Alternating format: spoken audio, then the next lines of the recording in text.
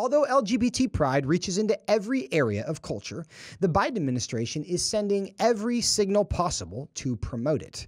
On June 1st, American embassies around the world ran the pride flag up the pole, even in countries like the Vatican, where such a display isn't welcome. President Joe Biden also issued a lengthy proclamation recognizing June as Pride Month.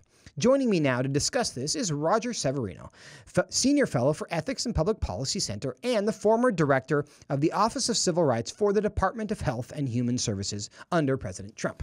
Roger, welcome to the program. Glad to be back on the show. Thank you. Well, tell us why it is that you think the Biden administration thinks it's so important to make these public displays of Pride Month. President Biden is playing to his base, pure and simple. Even though he came on a promise of unity, he's doing things to stoke up the culture wars. He started with his appointments of folks who are really on board with the LGBT agenda from top to bottom.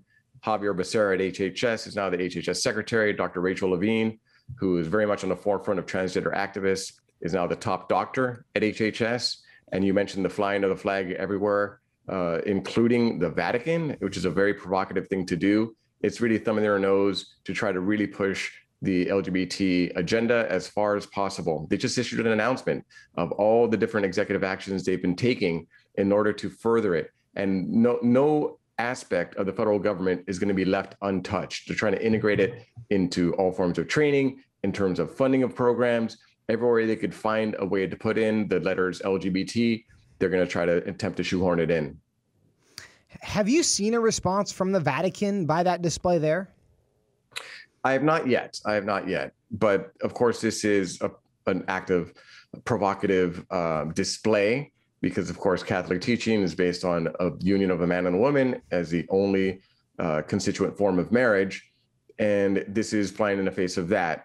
To be so bold about it is a change. I mean, the Trump administration was very solicitous of religious organizations and their views, and it actually created space for people who have different points of view on questions like marriage.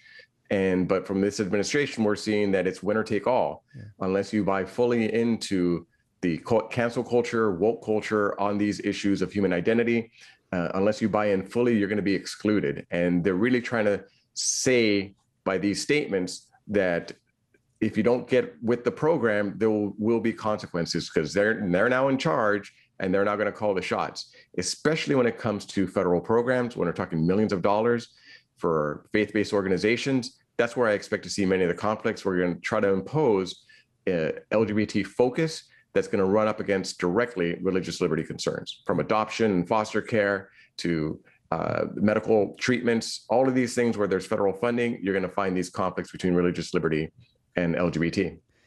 Now, we noted that they are flying the flag at the embassy at the Vatican.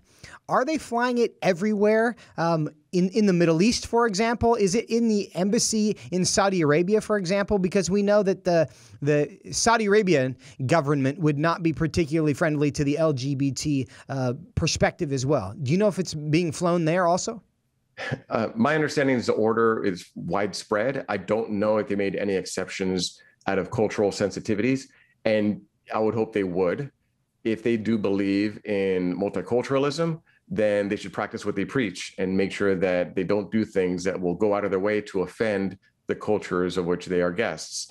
And I don't know, we'll see what they do. But in terms of funding programs and exporting the LGBT cause, I see no breaks. They will be funding organizations to push it, just as like they've done with abortion. The first thing the president did was get rid of the Mexico City policy that prohibited funding of overseas advocacy for abortion. And you're going to see the exact same thing on LGBT issues, I'm sure. It is, I think, a little ironic that the left often objects to exporting Western values to the rest of the world.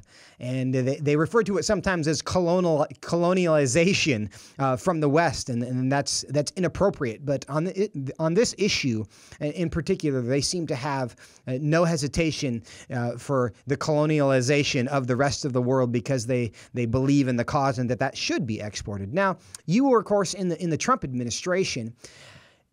President Trump was No, he was very good on religious freedom issues, but he made public statements in general of his support of many of the LGBT movement's causes. He had openly gay people in his administration, in his cabinet, in fact. Now, how did the Trump administration treat this month differently than the Biden administration has so far? And I think you have to separate people and the law from the nitty-gritty of how these issues come to play. It's not a question about rejecting people's identities or humanity or who they are. And the Trump administration was quite tolerant. It's about policies and whether or not policies and laws are going to be forced on people who have a different perspective. And it's about the coercive aspects that President Trump, to his credit, drew a line on. Under the Obama administration, they passed a transgender mandate under Obamacare, requiring the provision of sex reassignment surgeries, insurance to cover it, organizations to provide it and do it, even against their best medical judgment and the religious objections. We changed that policy under Trump and said that the definition of sex is based on biology, and where it matters most is in healthcare. So many drugs are tested based on the differences between men and women. Sex is a known biological variable that the NIH, National Institutes of Health, requires for research studies. It is crucial to the understanding and advancement of medicine that sex be understood on its true biological basis, not ideology. We rolled back that transgender mandate, and President Biden and Javier Becerra and Dr. Rachel Levine had just announced they're going to ignore all of that. They're going to ignore court decisions that prohibit enforcement of gender identity policy, and they're going to go ahead and enforce it. This announcement obviated the need for any rulemaking. We went through 150,000 comments plus and responded to all of them before we rolled back the mandate. They think that they are above the law and aren't doing any rulemaking whatsoever. They just announced it in a press release that they're going to be coming for entities that won't comply with their new gender identity mandates. That's a sad thing to see, but it's a steamroller that it has not been slowed down yet. In President Biden's proclamation honoring Pride Month, he went out of his way to note that 14% of his appointments so far, his 1,500 appointees is what he mentioned so far, are LGBTQ plus in some way. What do you think of that? And 14%, of course, far exceeds the representation in the general public. What does that mean to you? What's the significance of the fact that they're tracking it, and that's ultimately what the result is in his administration? Yeah, well, personnel is policy. It's not really about the identity, how people self-identify that matters. We had LGBT people that we had in the Trump administration, as you mentioned. The question is, what are the policies that these people are providing? Are they pursuing an ideology first over the law? And folks like Dr. Rachel Levine, who's been out front on transgender advocacy, and I actually met with Levine, where we discussed what is appropriate medical treatment of minors. And the response of Levine and others in the room was that, yes, even minors who have gender dysphoria should be allowed sex reassignment surgery, puberty blocking hormones, that sort of thing. So it's the policy that really, really matters. And these policies are radical.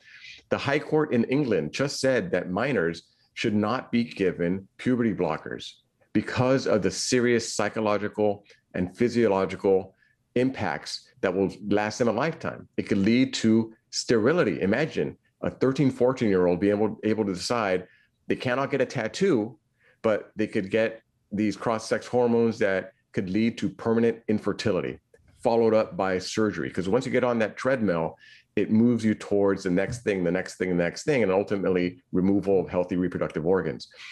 It's that push that is contrary to science, is being driven by ideology, that I care about. And the personnel that are driving it, like Levine, Becerra, and Biden at the top, need to be held accountable for it. We should not be experimenting on our children in this way. And you see states are now pushing back by actually, one state passed a ban on this sort of treatment in minors, and others are allowing doctors to opt out, according to their medical judgment and conscience, to not participate in these surgeries. Again, it's not about the identity of anybody.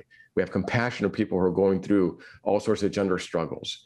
It's about forcing people to engage in these surgeries, especially on minors, especially people of faith and religious institutions.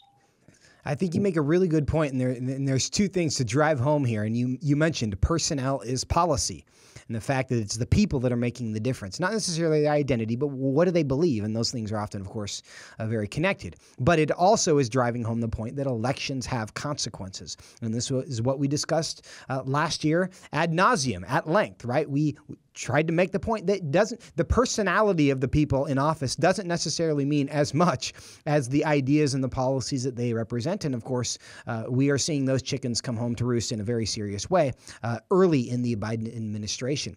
Now, we're celebrating, the federal government now is celebrating, and many people are celebrating in the month of June, Pride Month. Now, why is it that America gets the 4th of July, which is a day to celebrate our independence, but we have an entire month for the LGBTQ cause? Why is that? Well, because there's a very well-organized, well-funded advocacy apparatus that has been moving to try to push the culture in a particular direction. And we were first told it's really about letting people do what they want in their private lives. That was actually just the nose under the camel's tent. We saw that moved on to same-sex marriage. And it's really only about the liberty of people to get together. And then it moved from there to sex reassignment surgeries in a blink of an eye. And then the flags keep multiplying.